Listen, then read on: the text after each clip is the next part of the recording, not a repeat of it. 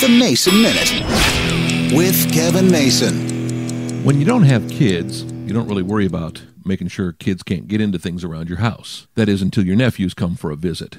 It's not so bad for Ray and Ty, 11 and 9, technically 10 and 9, but Ray turns 11 next month. But it's younger brother, Will, age 5. He's the one we got to worry about. And I'll be honest with you, we're not the most kid-proofed house around. And what I worry about most is, Will is curious. Will moves much faster than I do. I love it when I get to see my nephews. Sure, I don't mind my sister-in-law and brother-in-law coming in too, but I love seeing the boys. But the boys in our house, it's like sensory overload. And I think for a 5-year-old, it's even worse. Because in all honesty, I probably have the mental state sometimes of a 5-year-old. I'm just like a big kid at heart, and well, the 11-year-old and the 9-year-old, you can trust them. You say no, they listen to no. Will doesn't quite see it that way. He loves to jump on you and fight and punch and kick and, well, has no fear at all. That's my nephews. They'll be here tonight, and hopefully nothing is broken. Knock on wood.